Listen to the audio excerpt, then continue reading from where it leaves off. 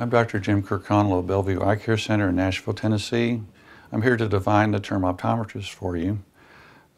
Different than medicine and dentistry, optometry is actually it's something that is defined by each individual state.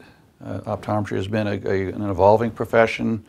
It wasn't 30 years ago that no optometrist treated disease, but now the education level is such that all states allow treatment of eye disease.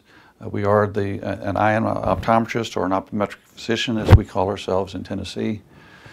I'm allowed to treat any type of eye disease with either eye drops or oral medications.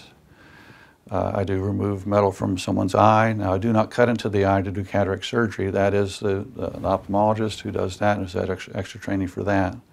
The optometrist or optometric physician sees the majority of patients in this country and does primary eye care.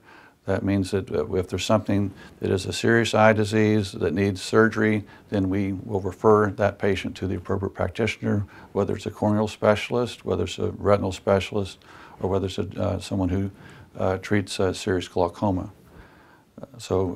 Again, optometrist is an evolving profession.